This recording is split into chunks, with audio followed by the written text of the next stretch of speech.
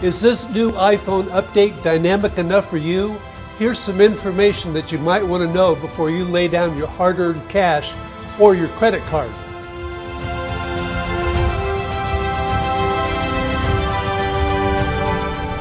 Introducing the iPhone 14, the iPhone 14 Plus, the iPhone 14 Pro, and the iPhone 14 Pro Max. All iPhone 14 models come with a Super Retina XDR display. They also include Face ID. All models are equipped for 5G cellular. This year for the United States models, there's no SIM tray. They will use eSIMs instead of SIM chips. According to Apple, these models can store 8 or more eSIMs with 2 active at a time. All models include Wi-Fi 6, not 6E as expected. Perhaps the biggest feature that they added this year to the iPhone that people have really been clamoring for is a custom lock screen. While this type of feature isn't new to cell phones, it is new to the iPhone. We've already seen in iOS 16 that they've moved the notifications on the lock screen, but they've also added widgets, another feature people have been clamoring for. There are specific limitations to the number of widgets that you can have, though. Another interesting feature about these lock screens is you can create several of them and then flip between them to the one that fits what you're doing at the time. The combination of photos, widgets, and fonts for these lock screens seem to be endless. Some people are even creating wallpaper especially for the lock screen and for the iOS 16. I've seen reports of people that have spent hours playing with them. These custom lock screens will work on all models that iOS 16 will work on. While these lock screens are actually part of iOS 16, they'll especially be important when we get to the iPhone 14 Pro models. In my opinion, one of the best improvements of the iPhone 14 lineup is the front-facing selfie camera. It's a true depth camera with a wider aperture that allows for better low-light performance for photos and video. For you camera geeks, the aperture is f1.9.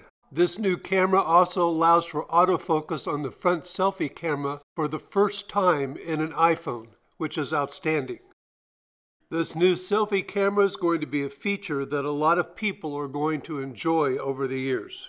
The added depth and autofocus will help a lot when you have more than one person in a selfie. So this new selfie camera is on all models of the iPhone 14. Speaking of all models will have larger sensors and faster apertures, more advanced lenses, intelligent software, and Apple Silicon to drive them, which includes something new that Apple is calling the photonic engine. In previous iPhones, Apple used Deep Fusion to process photos. It was a huge improvement in computational photography, which combines multiple frames into one photo. Now they are taking things one step farther. They are applying it earlier in the process on uncompressed images, which retains much more information and detail than before. There are also some outstanding video features on all the models this year, including a special new one that Apple is calling Video Action Mode. This new feature is very similar to what you see on GoPro cameras. Action Mode uses special techniques to stabilize video taken from the middle of the action. The process utilizes the full sensor with more overscan and advanced roll correction. Simply toggle it on for smooth video without a gimbal. It also supports Dolby Vision HDR. Also coming to the iPhone 14 line is crash detection. This is an excellent new feature that Apple has introduced. Apple incorporates a motion sensor, a high dynamic range gyroscope, GPS, a barometer, microphone, all along with advanced motion algorithms that all work together to detect a car crash. Obviously, crash detection is something that all of us would not like to test for ourselves, but it is an excellent feature. It reminds me of OnStar that used to be in cars in the past. It's another one of those features that Apple is including to help save lives. Another emergency service coming to all iPhone 14 models is Emergency SOS via satellite. The iPhone 14 models have been equipped with a new Qualcomm X65 broadband chip. This chip allows the phone to communicate with satellites. Apple and Globalstar have long been rumored to be developing a way for iPhones to communicate directly with the Globalstar satellite network. They are planning to offer this service in the United States and Canada this coming November.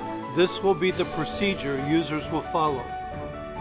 When out of contact of cell service, the choice for SOS via satellite appears at the bottom of the screen. Once that's selected, a second screen appears asking if you want to report an emergency. With that selected, the iPhone shows a screen telling the user where to point the phone to connect with a satellite. Once contact is made, choices appear to assist in reporting the emergency via special text messages. Those special text messages go to an emergency call center where your message is relayed to the proper dispatch center that will send the appropriate help to your location.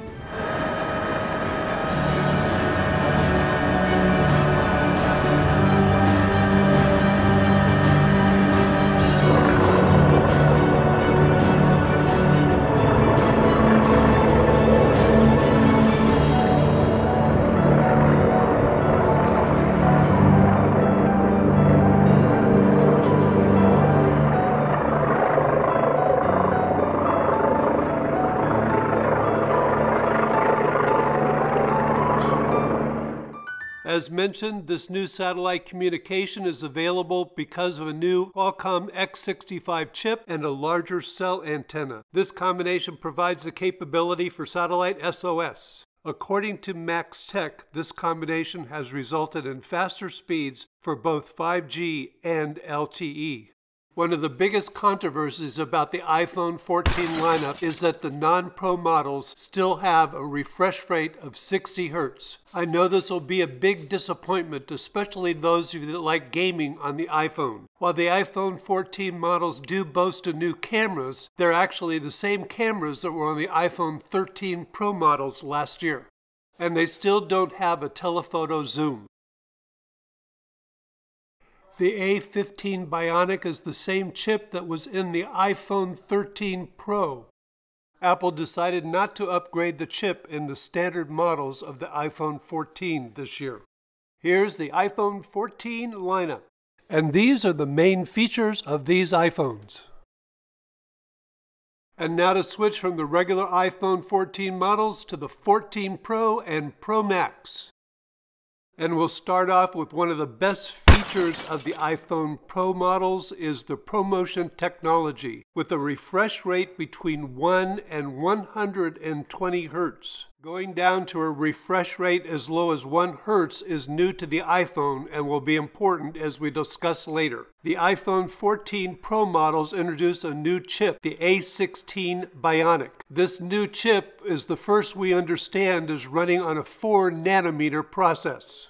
According to Apple, it's the fastest processor ever in a smartphone. Here's one of Apple's typical graphs where they compare it to the A13 Bionic and the nearest competitor. The A16 Bionic has a 6-core CPU with 2 high-performance cores and 4 high-efficiency cores. It also includes a neural engine, which Apple claims can perform 17 trillion operations per second. Also included is a 5-core GPU. The cameras on the Pro models include a 12-megapixel 2x telephoto, a 12-megapixel ultra-wide camera, and a 48-megapixel main camera, plus a LiDAR sensor. This is a considerable bump up from the 13s. The 48-megapixel sensor deserves most of the attention. While other cell phones have had high megapixel cameras in the past, this is a first for an iPhone. This new sensor groups 4 pixels into one large quad pixel, collecting 4 times the light for improving light capture. This produces a 2x improvement in low-light photos. Apple is claiming low-light improvement on all the cameras on the iPhone 14 Pro models. Previously, on the iPhone 13 Pro, one of the biggest flaws with the telephoto lens was it only had 3x zoom for things like portrait mode. The iPhone 14 Pro range is bringing back the 2x optical zoom to the telephoto lens, which gives you more options when it comes to zooming and framing your images, including portraits.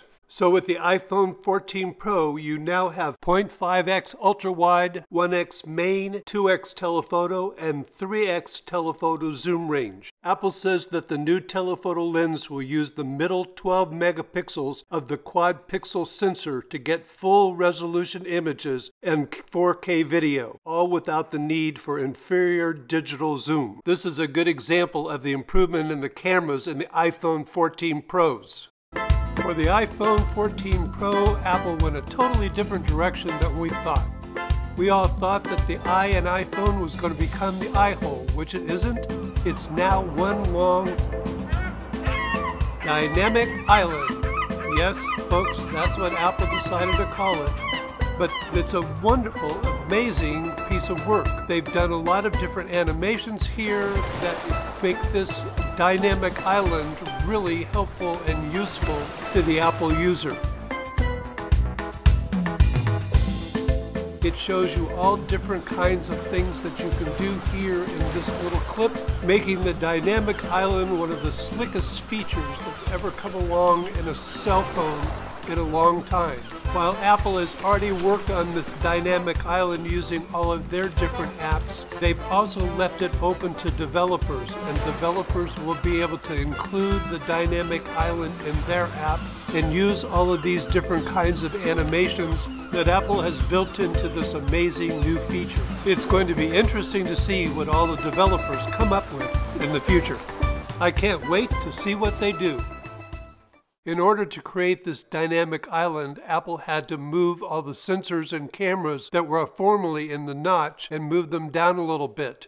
They also had to rearrange them, and the proximity sensor actually goes under the screen. That rearrangement did allow for the pill and the hole punch that we saw in the prototypes, but the dynamic island actually covers it all up. Something that Apple did add this year that people really wanted was an always-on display on the lock screen.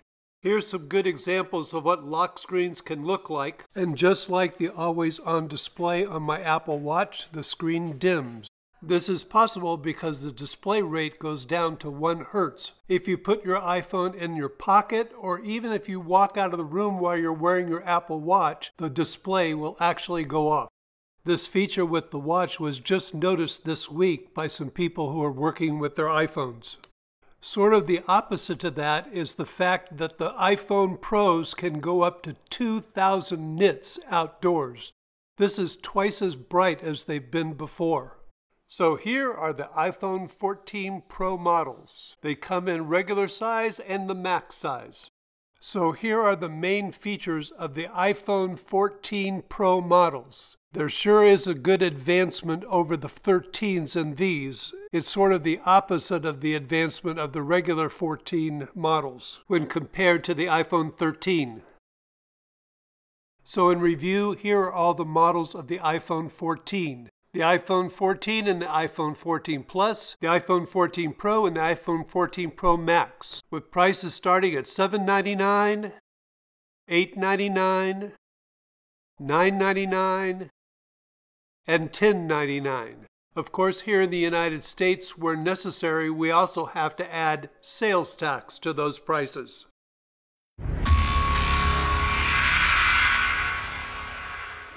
So what have you decided? If you're getting a new iPhone, let me know what color and model. And if you're keeping your old iPhone, what model do you have?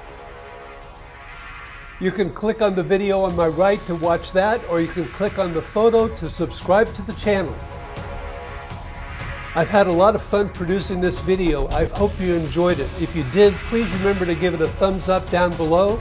And thank you all very much for watching.